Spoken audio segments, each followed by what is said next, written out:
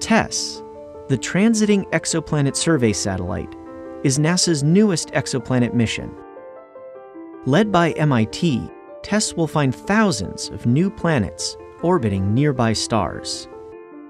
To accomplish this, TESS will fly in a special highly elliptical orbit that maximizes the amount of sky the spacecraft can image.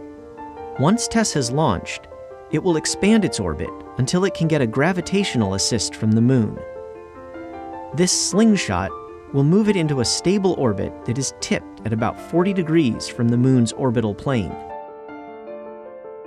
TESS orbits Earth in exactly half the time it takes the Moon to orbit once. This feature helps stabilize the spacecraft's orbit against tugs from the Moon's gravity.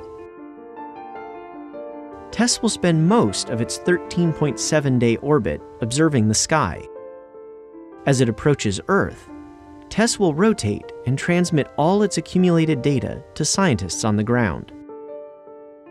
Over 2 years, this will allow TESS to study nearly the entire sky and potentially find thousands of new exoplanets.